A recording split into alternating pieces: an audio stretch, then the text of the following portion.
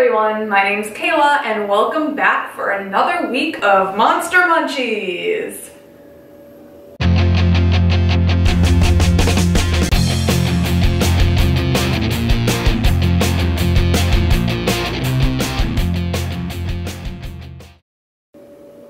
So the theme for this week is meringues, and I am going all out this week. I'm making something that I've never made before.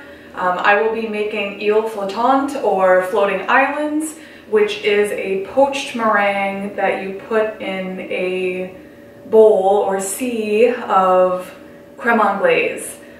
This was featured in, I believe, season 4 of Great British Bake Off as one of the technical challenges, and I'm going to be giving it a shot today. So let's give it a try. The ingredients for this will be 300 milliliters of heavy cream, 300 milliliters of milk, 6 egg whites, 6 egg yolks, a teaspoon of vanilla bean paste. If you don't have vanilla paste, you can also sub vanilla extract, or you could use a whole vanilla bean when you're simmering your milk. You'll also need some sugar. There's 3 parts to this recipe. There's the meringues, there's the creme anglaise, and then I'm going to top it with spun sugar. So for the meringues, you'll need 150 grams of sugar, and for the creme anglaise and the spun sugar, each you'll need 100 grams of sugar. So I have them all measured out into separate bowls. So let's get started. So the first thing I'm gonna do is put my 300 milliliters of cream, 300 milliliters of whole milk, and a teaspoon of vanilla bean paste into a high-sided pan.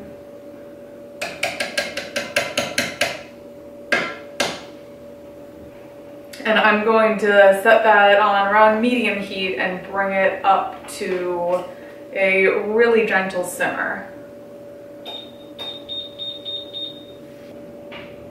So while I'm waiting for that to come up to temperature, I'm gonna get out my good old friend Henry, and I'm going to put the egg whites into a bowl.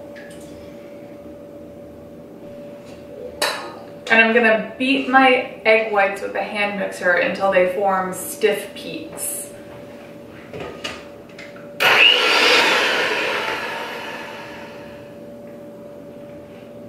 And once your meringue comes to a nice stiff peak that holds its shape, you're gonna start adding the sugar little by little to it until it comes back up to a stiff and glossy peak.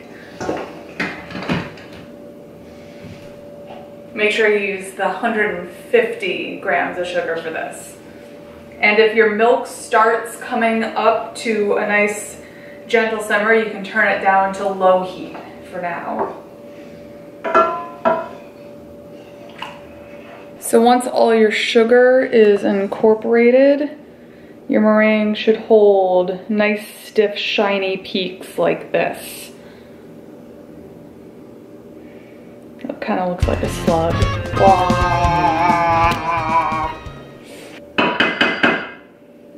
So by this point, your milk should be putting off a good amount of steam, maybe have a few little bubbles in it, and it's ready for the meringues to start poaching in it. So now to make my meringue quenelles, I'm gonna dip 2 spoons into some cold water so that the meringue doesn't stick to it. And then I'm going to scoop, as best as I can, some nice attractive quenelles, which is harder than I thought it would be. And then I'm gonna put them in the poaching liquid. And in theory, there should be enough meringue for about 6 of these.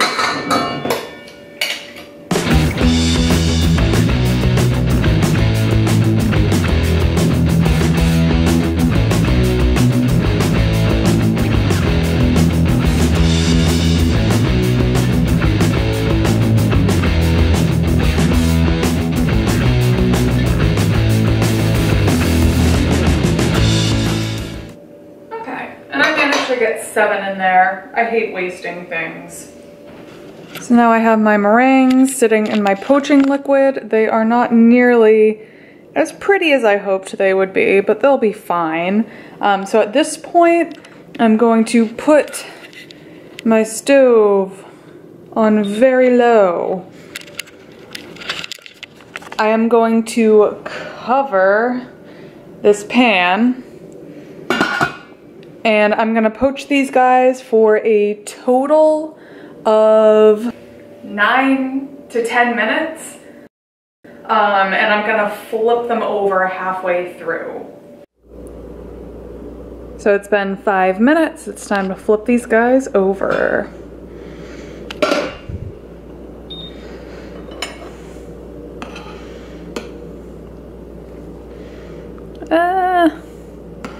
Careful. Whoa.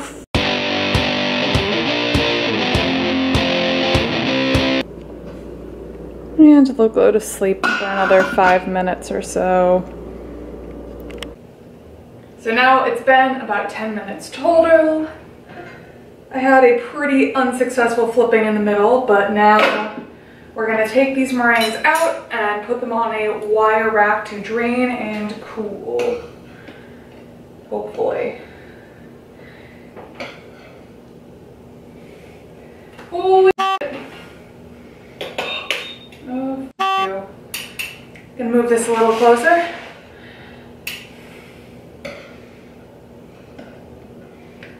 Oh.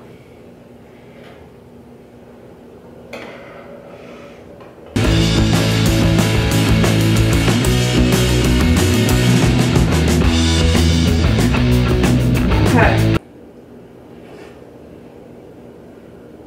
Oh, that tastes amazing.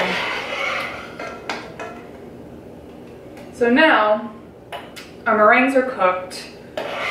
We have these little failure bits to snack on. Never has failure. It tasted so good.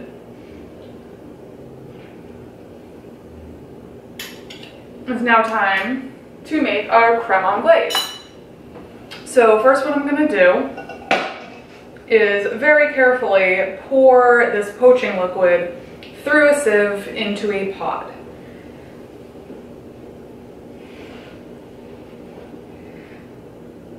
Close your eyes and pray.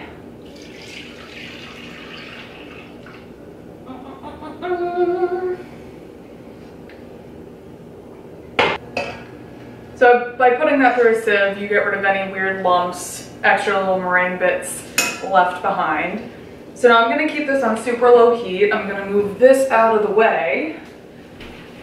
And the next thing we're going to do is whisk 100 grams of sugar into our 6 egg yolks. Okay, so my egg yolks and sugar are mixed together. They're nice and smooth. The next and perhaps most important step when you're making a creme anglaise or any kind of custard is tempering your egg yolks. If you put the egg yolks straight into a hot mixture, you'll have sweet scrambled eggs, which no one really wants. So you have to slowly get the egg yolks used to the hot liquid. So what I'm gonna do is take a ladle of this milk cream mixture, put it in, and mix it up.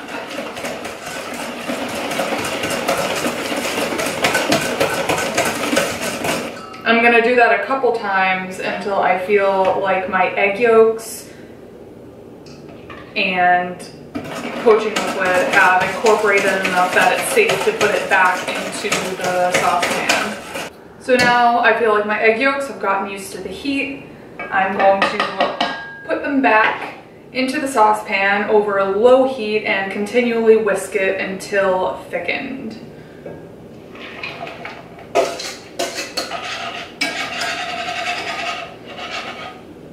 And you really do need to continually whisk this. If you let it sit too long, then you'll get scrambled eggs.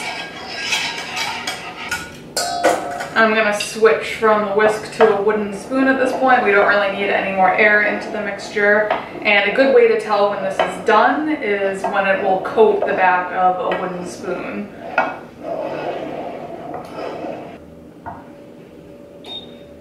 Once your creme anglaise is thickened, move it off of the heat and set it aside until we're ready for it. So now we have our meringues, we have our creme anglaise, and there's just one more part left to this dessert. I'm gonna make some spun sugar to put on top to make it look extra fancy.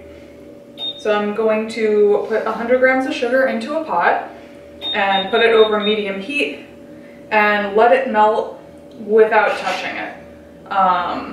If you stir the sugar at all, crystals will form and it'll ruin your caramel. So I'm just gonna let it sit over medium heat until it reaches like a nice deep golden brown color. Once your sugar is all melted in a nice golden brown color, take it off the heat and let it sit for a minute before we start working on the spun sugar. And to make the spun sugar, what I'm gonna do, I've greased up the end of a rolling pin a little so the sugar does not stick to it. And I'm gonna take a fork, stick it in my sugar, and just kind of, in theory, flick it back and forth. That didn't work out so well. Let's see. Take it and flick it back and forth over the rolling pin.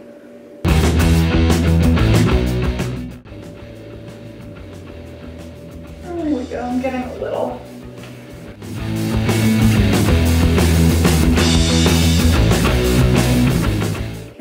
Once I get a decent bit,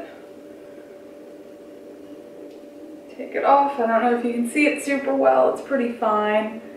And put it at the side. Ow, sugar's sharp, FYI.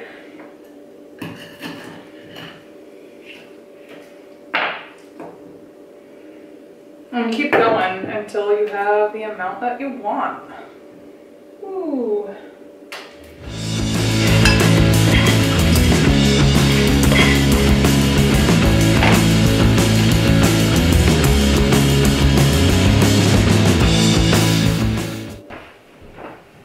And then finally, to serve this up, I don't really have an appropriate vessel for this, but what you really want is like a nice shallow bowl, like a, you know, a flat bottom kind of bowl. I'm gonna put down a little pool of creme anglaise in the bottom.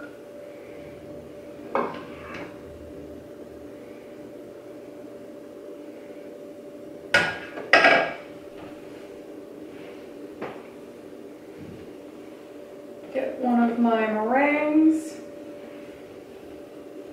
plop down as my island in the middle, and top it off with a little nest of spun sugar.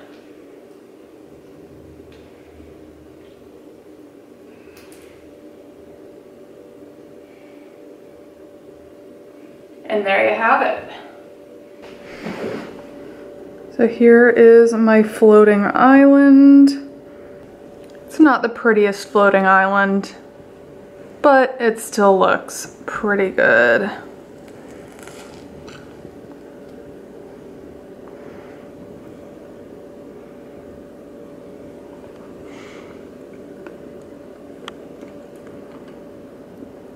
And let me tell you, this is really tasty.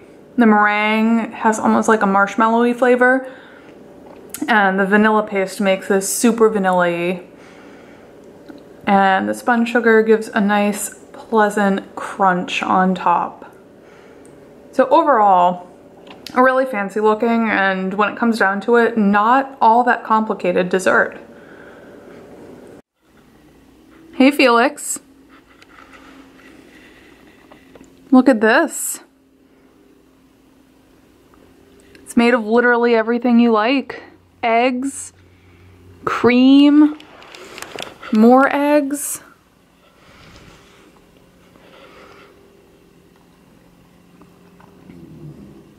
And I think this is one that the cat truly enjoys. Thanks for watching, everyone, and tune in next week for another episode of Monster Munchies. Bye!